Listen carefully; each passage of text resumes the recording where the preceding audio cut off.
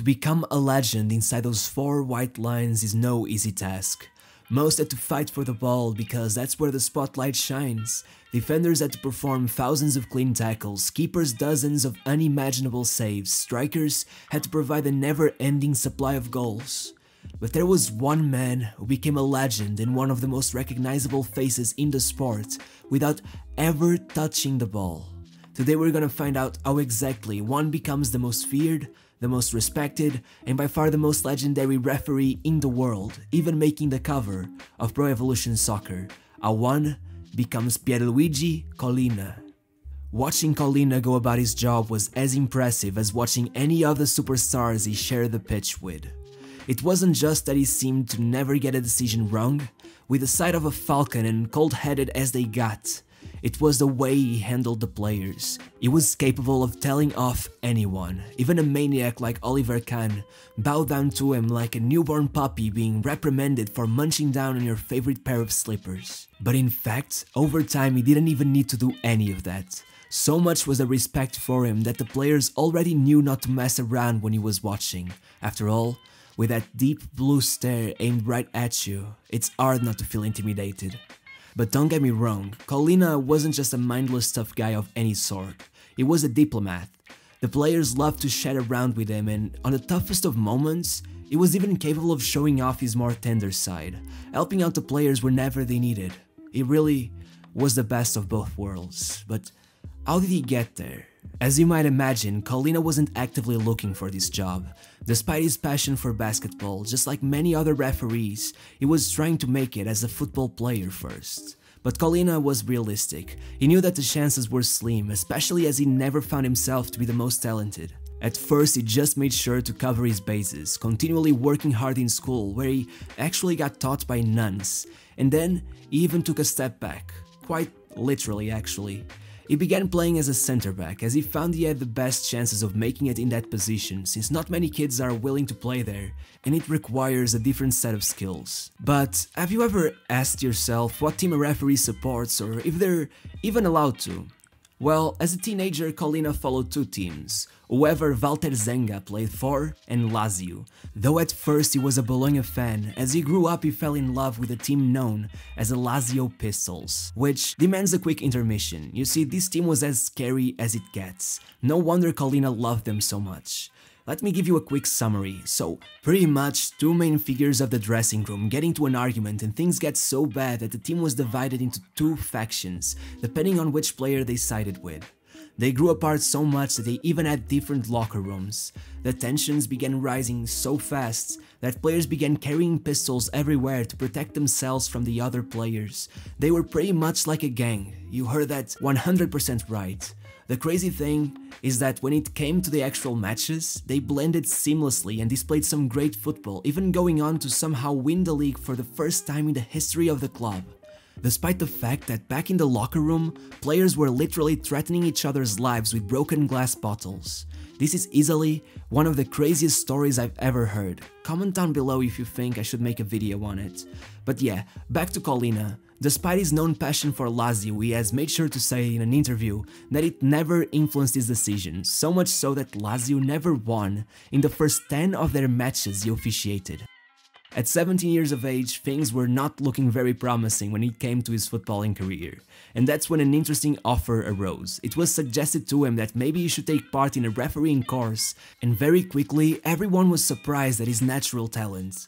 Collina already displayed every bit of the charisma he has gotten us used to. Over the next few years, his life was a mess. Imagine the stress he must have gone through. Collina was 20 when he finally got to officiate his first few regional matches, but meanwhile, he was also completing his degree in economics and completing his mandatory military service, which further developed his sense of authority and discipline. After all, growing up with a mother who was a teacher, a dad who worked in the Ministry of Defense, and being taught by nuns in primary school wasn't enough, right? Among all of this, he rapidly got promoted to the Italian 3rd Division. It was impressive how fast he was progressing in his career. Everyone admired him already, but then he had to go through one of the toughest moments in his life. As he was about to finish his service, Collina developed a form of alopecia, and after only 10 days, he had lost every bit of hair in his body. To make matters worse, this came about around the same time the Italian Federation planned to move him up to Serie A and Serie B. There was some worry that the disease would affect his confidence and that he wouldn't be able to perform as he used to, but Collina is different. If it affected his self-esteem in any way, he surely made it so no one would be aware. To the audience, especially looking back now, he seemed like a Dragon Ball character who had just reached his final form. Standing at 6'2", Collina was as imposing as most center-backs, but now bald, it seemed his deep blue eyes were more piercing than ever, and his new look also earned him his nickname Kojak, like the bald detective from the TV show of the same name, which, given his love for pistol-whipping footballers, I'm sure Collina appreciated. 4 years later, in 1995, after having refereed only 43 top-flight matches in Italy, Collina was put on FIFA's referees list. Once again, the rapid pace at which he progressed through his career was frightening. It was like the Erling Haaland of referees. Even more impressively, he was immediately allocated to 5 matches in the 1966 Olympics, including the final between Nigeria and Argentina, an absolute classic of African football where Okocha and Kanu led their team as they went behind twice and still managed to win it on injury time. Following this, Collina took part in the 1998 World Cup where, despite not getting to officiate the final, he left a mark, sending off Kluivert in a heated group stage match against Belgium. If that time he didn't get to be in the final, the next year it was a whole different story. After numerous great performances in the Champions League, and after being awarded the IFFHS Referee of the Year award in 1998, Collina was selected for the 1999 UCL final, only 4 years after his first call-up by FIFA. What was the secret of his success? Well, besides his demeanor, he was also fluent in different languages, being able to communicate with any player with ease, which allowed him to more easily empathize with them. But above all, what set him apart was his preparation for the matches. He took it all a step further. He would study the formations and styles of play, assessing which players were most likely to clash during the game. He gathered information on which players are most likely to fake injuries, dive, or get physical with others. His philosophy is that a referee can't be caught off guard. You have to know when and how the players will act before they do. It was with this philosophy that he helped UEFA reduce the number of yellow cards shown in their tournaments. In a way, he set the foundation for modern refereeing. But back to the 1999 UCL final. This match left a mark on everyone, easily one of the most dramatic UCL finals of all time. Bayern faced United and 5 minutes in, Bayern were in front. The lead lasted all the way to injury time, but then, somehow, United struck twice in quick succession, snatching the trophy from Bayern when they were convinced it was already theirs. If the cheers from United players were what marked most people, Collina had to deal with both sides of the match. As he told it himself, the United players were running like madmen all over the pitch, but then I turned around and found that most Bayern players were crying and laying down on the floor, hopeless. I saw Samuel Kufur completely distraught. I went up to him and I couldn't think of what to say besides, get up and keep fighting, there's still 20 seconds left on the clock. Football is a cruel sport. Its unpredictability makes it seem like at times it takes away what was already yours. Kufur feels exactly that way. After all these years, he still tells the press that he hasn't looked at any of the footage from that game, saying, "It still hurts to think of it. I have to let it go, but it's still haunting me to this day." On the other hand, Collina had to walk through what seemed like a battlefield, picking up the ones left wounded. No player was left unfazed. Even the great Khan, though one of the few left standing, was found with a stare of someone wishing to go back in time. Collina would recall this moment saying, "That day I saw the true face of football, where all players give their lives for it, but only half get rewarded with people shouting their names in joy, and the rest lay down, hurting to their core." That's really dark. Over the next 3 years, Collina took part in the Euro 2000 and was bound to take center stage at the 2002 World Cup. Along the way, he grew more and more in notoriety and racked up 3 more awards for IFFHS Referee of the Year. At the World Cup he officiated 3 matches, 2 of them being purposely picked for him due to the difficulty involved.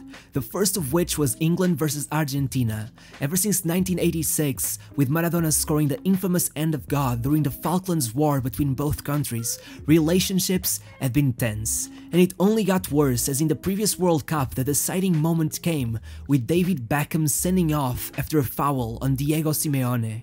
If once the fans' anger was directed at each other, a share of it was now for the referee, but Collina was having none of it, and finally the match went by smoothly, with England taking the win and sending Argentina out of the tournament.